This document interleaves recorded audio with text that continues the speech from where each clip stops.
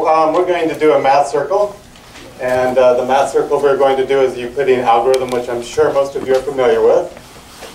Just to be sure, let's practice a little bit. So, does everybody have paper? No. Okay, so maybe you need paper. And a pencil. And by the way, I'm Blake Thornton, and I'm in St. Louis at Washington University, and I've been running a math circle there for I don't know, 5 or 6 years now, and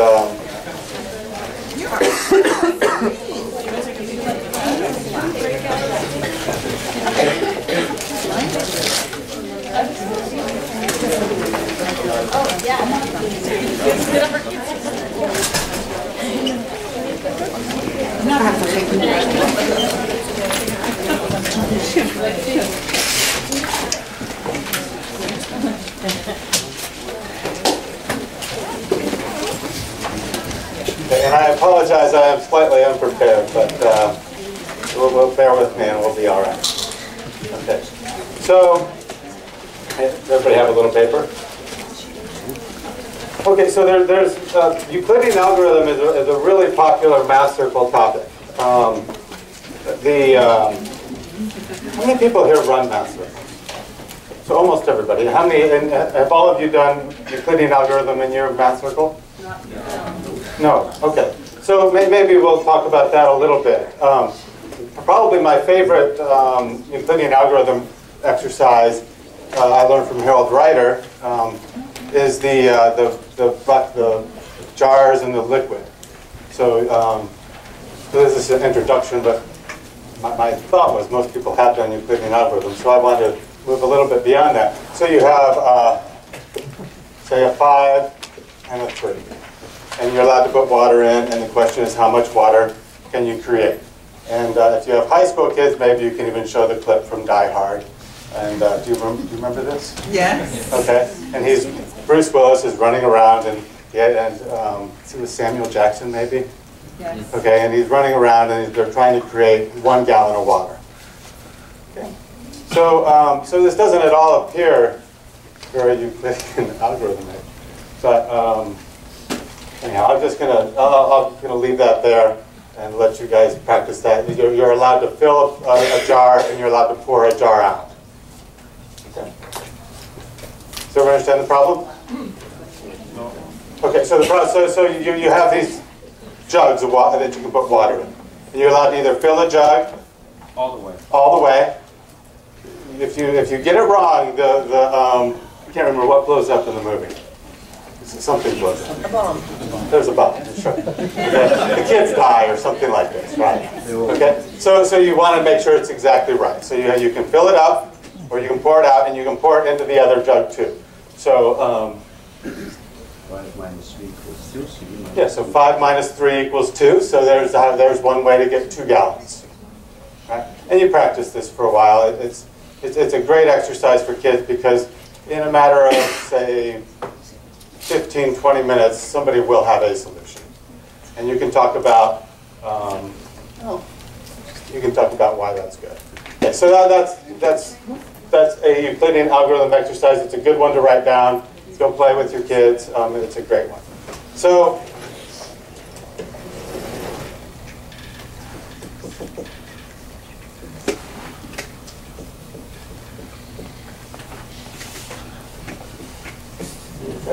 So Euclidean algorithm is used for finding the greatest common divisor.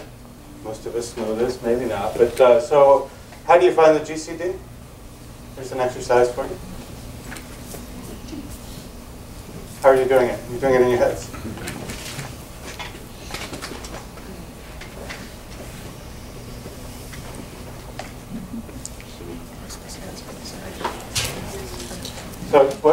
So what's the GCD again? 3. So we get 3, which means, okay, and how did you get it? Did you factor? Okay, so I saw some people factor. And when you give this to your middle school kids, is math circle mostly middle school for most of you? High school? Younger? Everybody running younger? Middle school? Oh, good. How young do you guys go? First grade. First grade. What year old? Wow, that's awesome. Okay. Okay. So you guys. So anyway, I usually start my kids about 5th grade and up, and I don't know what to really do with my 2nd graders that come in. But anyway, so this is a great discussion. Most of them know what GCD is by the time about 4th grade, probably. Okay. And of course, the way to do it with the way to find the GCD, the algorithmic way, the Euclidean algorithm way, is of course you would do some division, right?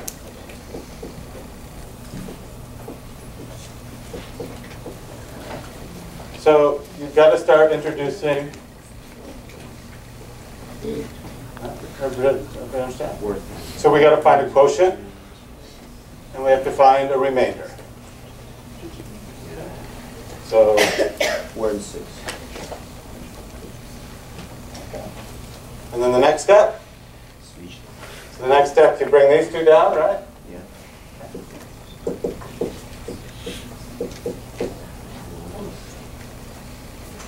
All right. So first we got 1 and 3. 1 and 3. okay, 1 and 3. And then you bring these two down. You do it again. 6, yes, 6 equals Plus 0. and 2, and we have 0, so we stop. Okay. So most kids can generally do this, and it's a nice introduction of. So where do we see the GCD? Okay, so how many steps did it take?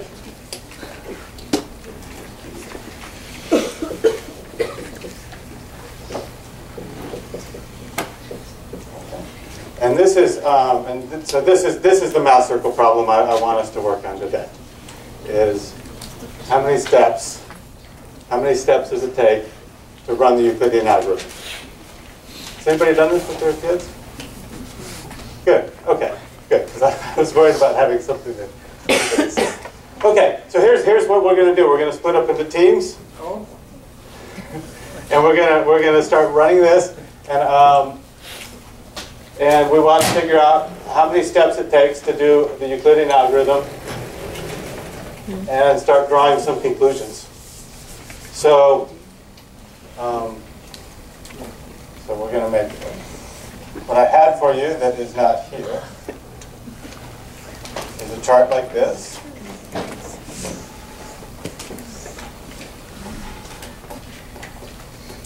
And let's do 1.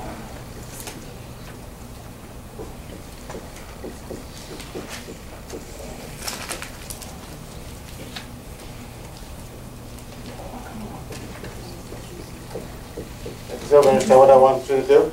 So we're going to start, in my experience, the best math circles are with deep problems that you can get your hands on. So I want you to get your hands on this problem. How many steps does it take to run the Euclidean algorithm? So I want to get a lot of data. So we're going to start, I want you to find GCD of 1 and 1. GCD of 2 and 1. GCD of 3 and 1.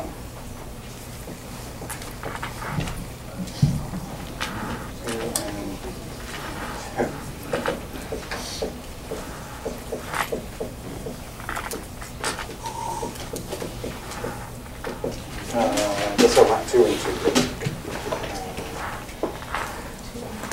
3. Does everybody understand what I'm asking you to do? And so in the table, we're going to record how many steps. I want you to it takes us record. I don't get care about the GCD. I care about how many steps it took to get there. And how do we count? We do not count the last row. I count the last row because you have to do. You mean how do you? This took 3 steps. We just want to make sure that we understand. Yep. So this took 3 steps because you have to get to that 0 remainder, right? Or you're not done. Okay. Do you agree? Okay. You got to do it, right? Okay.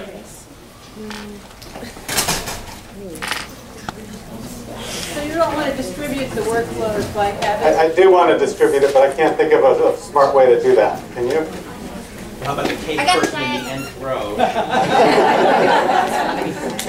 Like I think a lot of people have ideas for filling in big swaths of that. And that's the whole point. So let's Is that as you work, you're going to right. This is what you want your kids to do. As you work, you're going to start proving theorems and be able to fill in large sections at once. Well, let's just do it up there. Make us a nice table. Everyone gives us 10 minutes while you make the table, Okay. and then we'll go at it. Well, I almost like the chalkboard.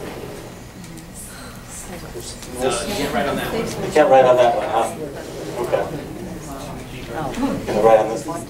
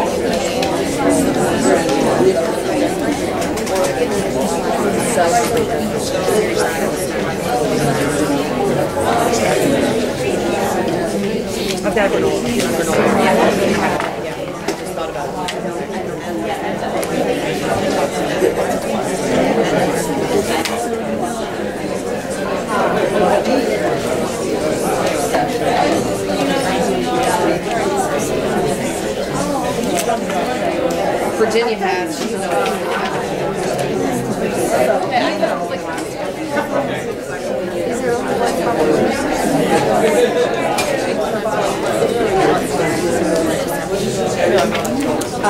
I've seen this before.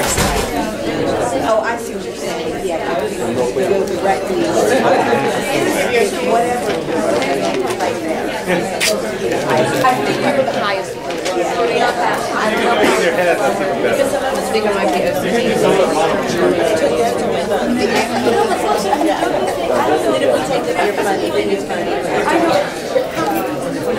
Get one for the kids.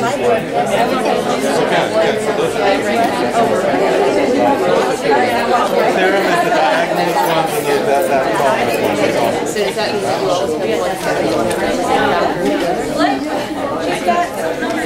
oh, look, she made a generalization.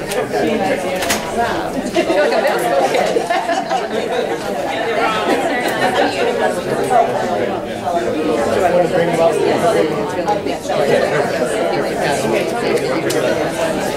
So in this box I'm doing... You have to say why you filled that in. Okay, so we've got some filled in, and it's also my problem with the table that you didn't fill in more, right? Okay, but tell us why those are all ones. Because if you multiply,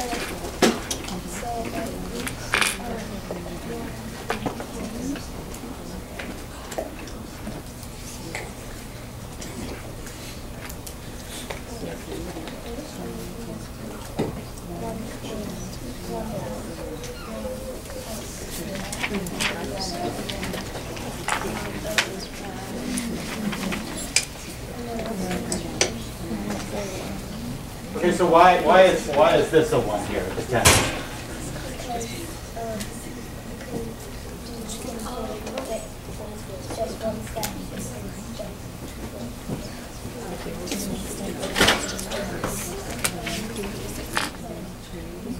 So write the 1 step for the 10 and the 1.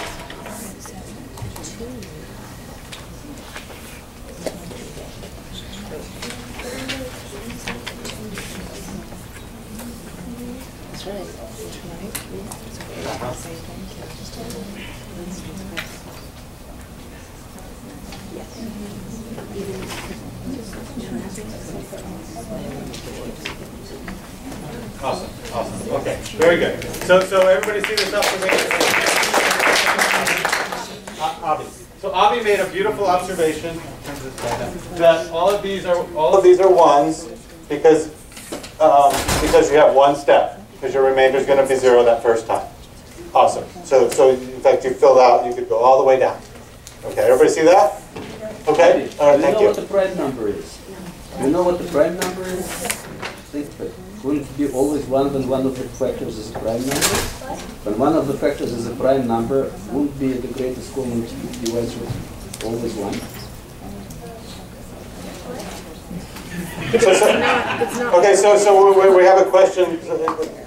So the question is what happens when one of these is a prime number? For example, down here 7, or down here over here 13. Does it matter what the other one is? Does it matter if one of them is a prime? Does it matter what the other one is? So you have a GCD of something and the prime.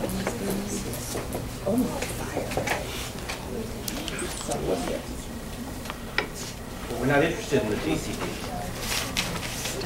That's right, we're not interested in the GCD, we're interested in the steps. The number of steps. Yeah, but if it's 1, it's 1 step, right?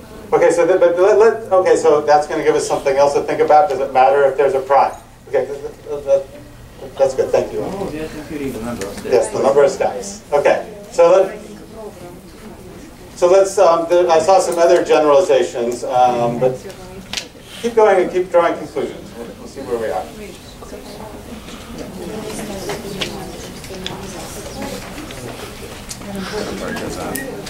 Yeah, me too. So they're evens, right? Understood. And any number that's with itself, like 4 and 4 would be 1 step, and 5 and 5, and 6 and 6 is 1 step. I guess the 1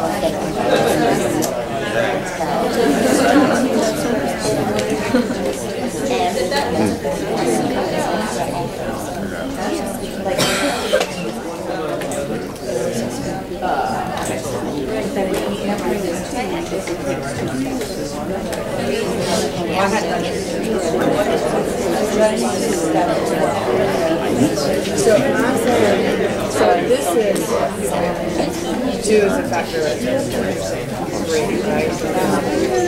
Right. 2 and 3. Okay, it wouldn't cross the other. Plus 1.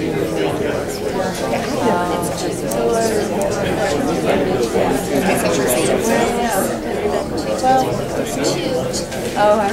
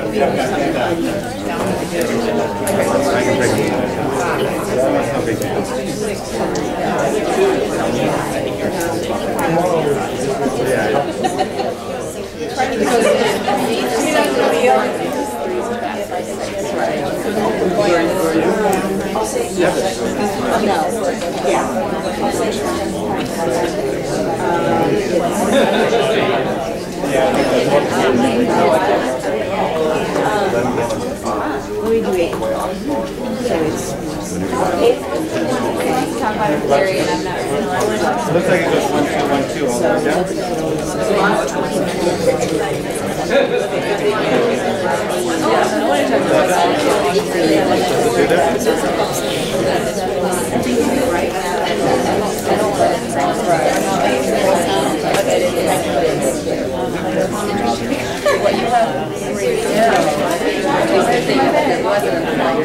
Right, so it's great practice for that. bring that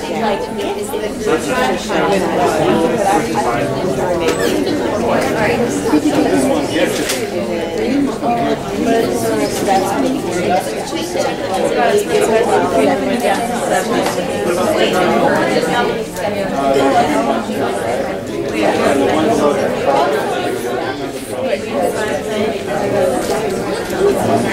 I wonder if you could also That's right. So I reached out to the renter.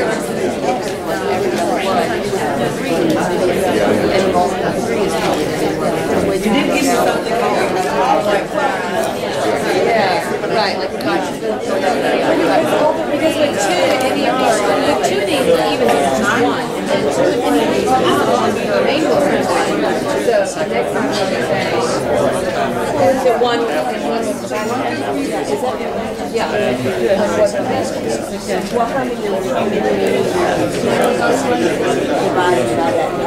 Right. Like, yeah, so like that's what I'm thinking, like here, here you have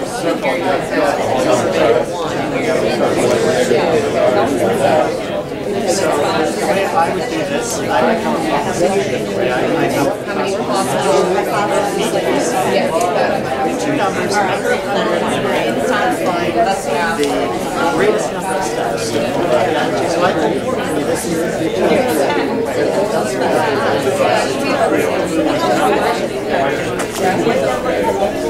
no, that's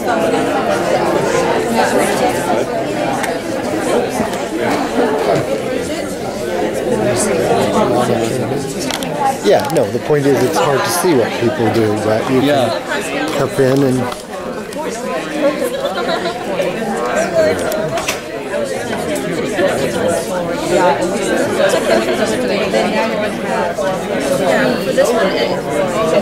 By the way, you've met Bill Ritchie?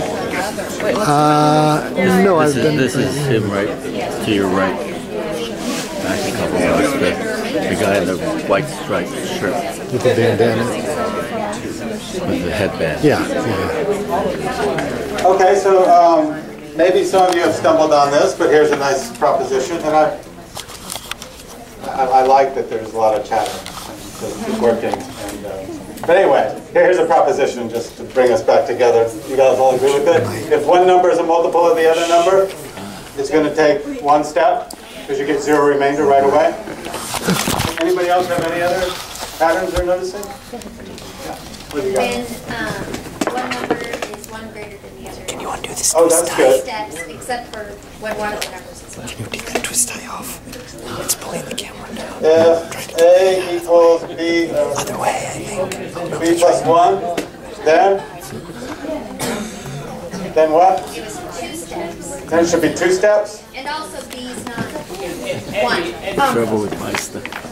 So what do you want me to write? No, A equals B plus 1 and B is not equal to 1. Then it was 2 steps. B not equal to 1. Then number steps for AB is 2. You guys agree with that? Did anybody prove it? The same thing applies if A is 1 greater than a multiple of B, so if it's A equals n B plus 1. Okay, so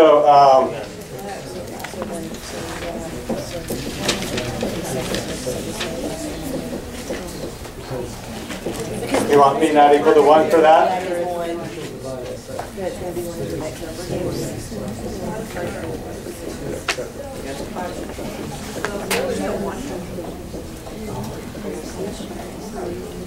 Did I write down what you wanted? Okay. That's interesting. So already this is going to help fill out a whole big bunch of this chart, right?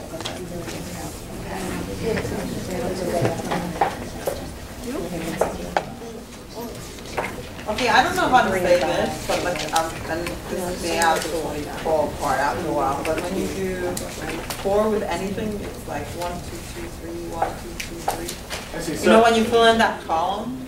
Okay, so you guys have this here, 1, 2, 1, 2. Yeah. And then it's 1, 2, 3, 1, 2, 3 for the 1, 2, 3, 1, 2, 3. Yeah. And then for the You guys agree with those? yeah. Yes. Okay. And in particular, this previous proposition says that this diagonal here is all ones. Yeah. You guys all agree? Yep. Okay, that's good. And so, what about this 1, 2, 1, 2, 3? The 4th. What's that? Cycles downward. Did anybody approve that? For what? It's Did Did anybody prove that that pattern holds? It's just because even and odd. Okay. So the claim is that the 2 column goes 1, 2, 1, 2, 1, 2 all the way down. Yeah. Okay. The 3 column. 1, 2, 3, 1, 2, 3 all the way down. The 4 column. 1, 2, 2, 3. 1, 2, 2, 3. 1, 2, 2, 3. Let's pick up the even. And I have no idea what that's. I haven't proved it, but I think the primes are all the cycles 1 to p. The prime cycle 1 to 2. Aha. So this is a conjecture then. And maybe we could use some notation. Maybe we could use like square brackets. Yeah, there's got to be some way to improve on what I'm doing. Use square brackets. If P is a prime, then the P column goes 1, 2. Yeah, that's not true. Okay. Okay, Does everybody understand about the conjecture more or less, like you wanted? Yeah. Sorry. Does everybody understand the conjecture? No. So the claim was that if you take a column that has a prime number on it, and you go down, it's going to cycle. So and it's going to go 1, 2. So it's a 2 prime goes 1, 2, 1, 2, 3, 1, 2, 3. Oh, it's looking good. 1, 2, 3, 5. What happens on the 5 column? That's 1, 2, 3, 4, 3, 1, 3, 3. Oh, see, it looked like it was 1, 2, 3, 4, and then it's 5. No. Okay. Right. So then what happens? Sorry. It's 3, 1, 3, 3. And then I Should be 2, 3. Yeah. I'm pretty sure it's 3, but 11.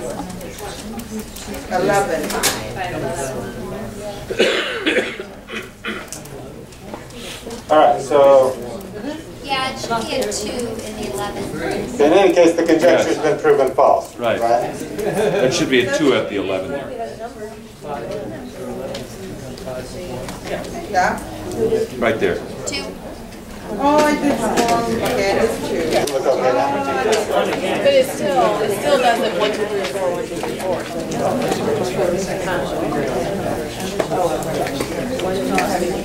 But far out it's 2.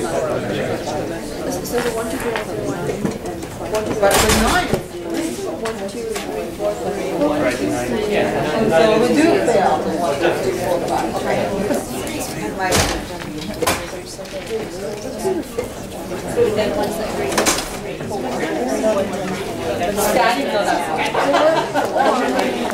Okay.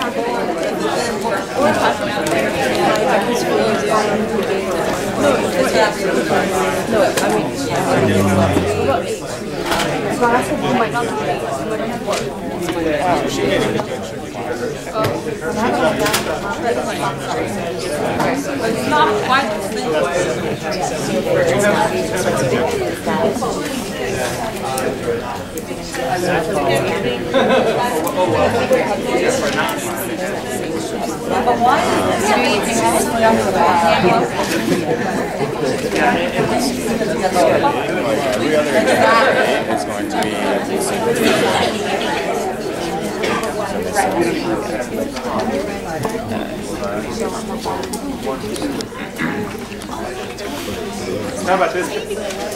How about this conjecture?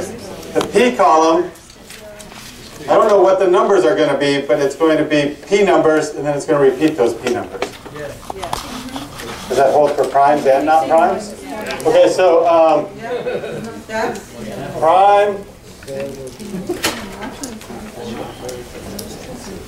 columns repeat.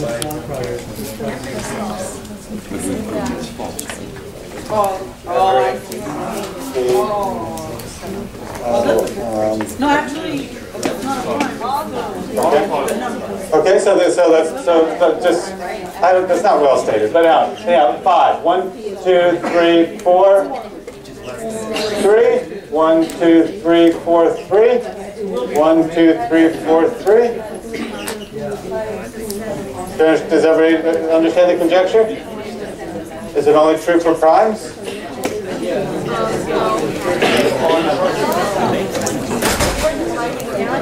Well, what do you say? Why is it true? Go back to your first step on the top four. It's going to the first remainder is going to be the same as driving it on the very first. When you said 42, it's 4 times 9 plus the remainder. The only thing that's going to matter is that first remainder, and that's going to be between 1 and p. So that's a beautiful argument. So the conjecture has been improved. It doesn't matter that it's a prime number. Every column should repeat, and it should repeat. So this should repeat every 6 numbers. Okay. Does it? Or more frequently. Or more frequently, but that's a good question. But it certainly repeats every 6.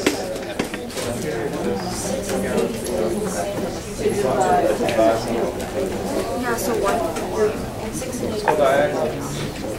2 to 6 repeat. Okay, diagonal is a good thing to look at. So if A and P have a common divisor, then it's the same number of steps.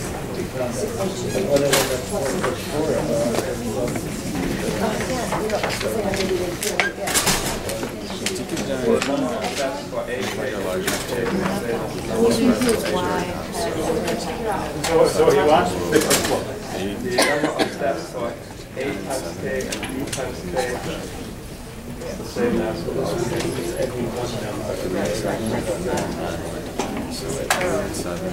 You can probably do better than that, too, right?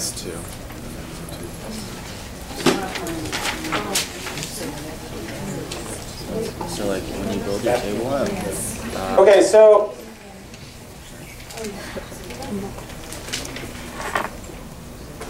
good.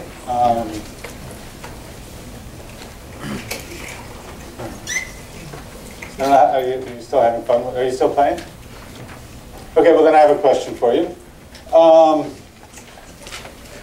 much of your table have you filled up? Have you gone down to about 10 or 12, 14? Exactly like mine? That is my table. What are you doing?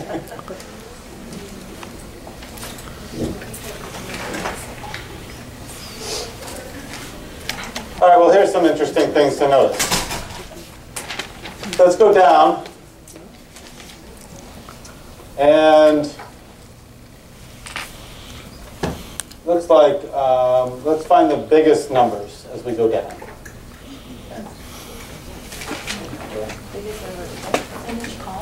Let's find the biggest numbers as we go down. So, okay, so what looks like so far, we got this guy here. Would you agree? And maybe as we go down, you might even circle this guy here.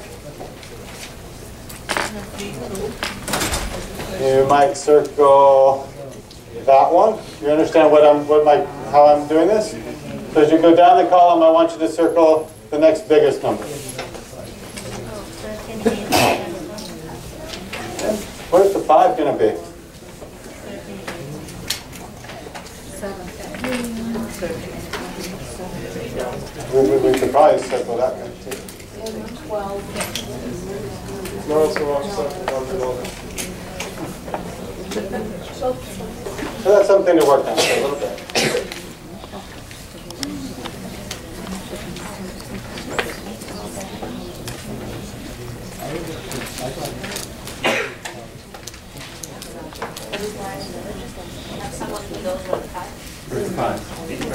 Go right this way.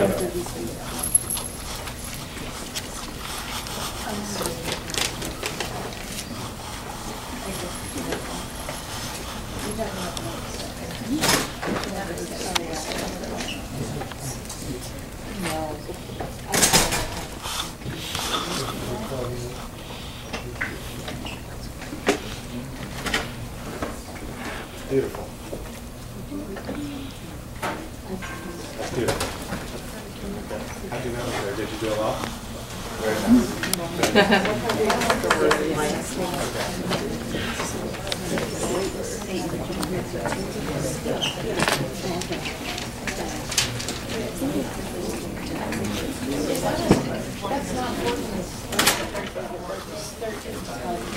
that 5 at 13 or is it at 14? Avi, is the 5 at 14 or 13? 13. 13, thank you.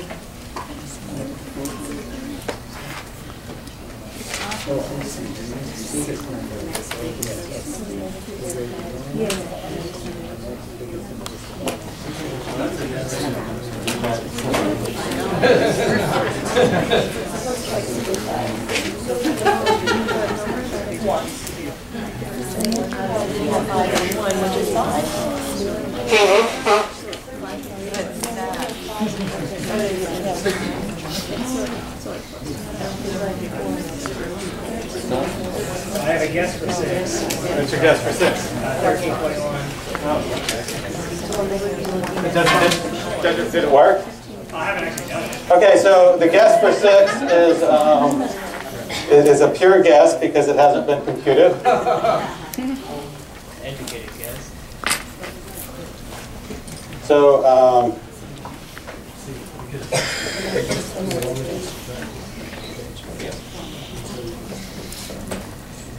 so the guess for 6 is the number of steps for 13 and 21 is 6 steps.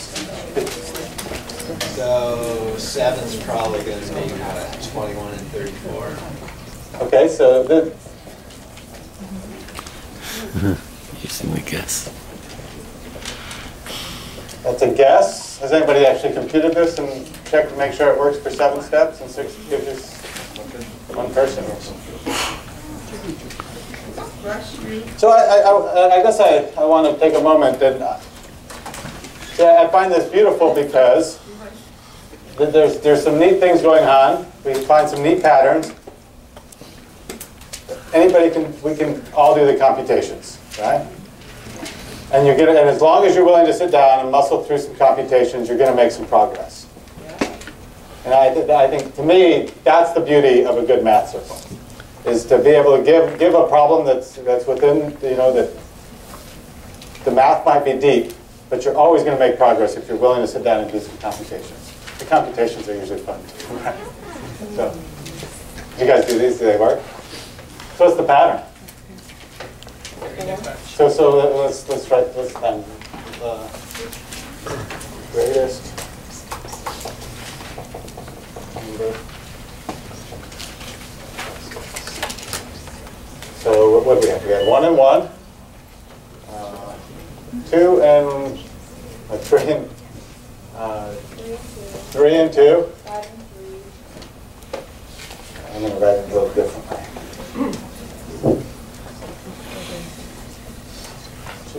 2 and 3, 3 and 5, 5 and 8, 8 and 13. Here's 3. 8 of 13 is 21, so... Okay, and so these should be numbers we all recognize, right? Okay, so then of course, harder questions are why. And like any good math circle, there should always be a why. And I don't know about your students, but I only get a couple that are very good at saying whys. But they get better every year.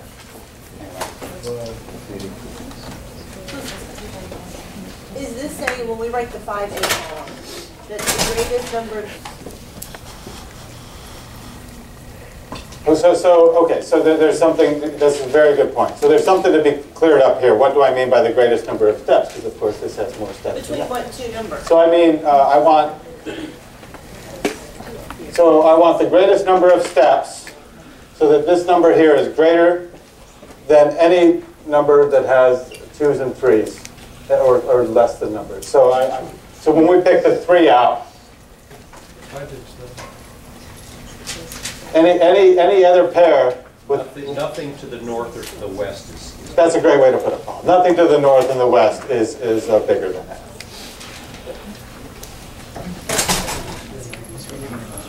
Okay. It feels like there's an entry missing there. It feels like there should be a 1, 2 between the 1, 1. It does feel that way. This doesn't feel right. Yeah.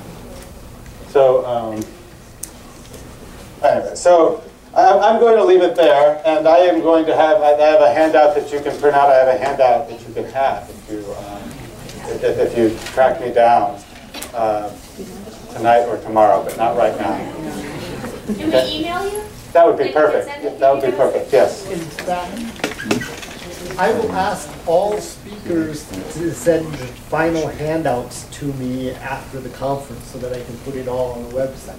So you should, if they're willing, get the slides from here, the handout from Blake, the video, notes and comments should all go up on the web.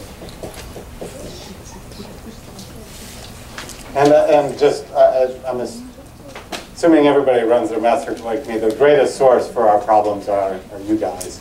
So we have lots of stuff up on the web. But anyway, so that's what I wanted to show you, that math circle problem today.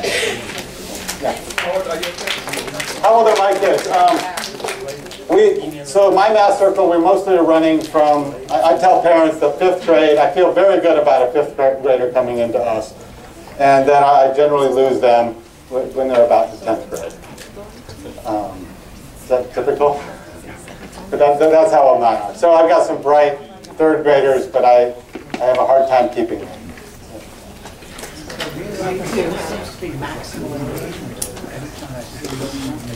When I've done it, I've asked the kids questions like, how can you make this in Euclidean Algorithm last as long as possible?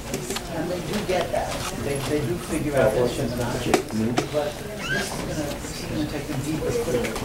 The chart's really nice, and there's lots of patterns to see, not just the Fibonacci. Do you explore the general questions of how you predict the number in your chart, other than those math? I haven't. So the question is, do we explore how to predict the number? And I have not done that. I've never thought about it. Do you talk about base Fibonacci? No. No, we haven't done that. So, yeah. They can go a long ways, and I haven't taken it that much. Any other questions? What school is it? Washington University in St. Louis. Okay, any other questions? Yes. Do you generally find your youngest kids, like 5th and a little bit younger, are comfortable generalizing things, or with the A's and B's? What I find with our math circle is that it takes these kids about a year until they're ready to start. So whatever age I get them, it takes them a year to really get into the program. Maybe not, maybe a half a year. It takes them a while to get into it and understand that they're going to be asked why. They're going to be asked to take it to the next step on their own. And so it takes some pulling teeth. But, so 5th graders, some of them certainly can do that, but not usually right away. Yeah. How many are in the session? We usually get 10 to 20 is usually what we have. Now, since you'll ask, since you brought that up, one unique thing that we've done with our math circle that I don't know how I could run a math circle without doing this is I've recruited our undergraduates, and we get so I get 3 or 4 undergraduates that come, and I'm slow. So I said I lost the 10th graders. I'm slowly recruiting them as well to be my helpers, and so we'll do a problem like this, and then we just say go, and then the undergraduates spread out, and ideally let the kids work on their own. But you know how kids are. If they start talking about superheroes, then we come in and make them talk about math and ask them why and keep them going.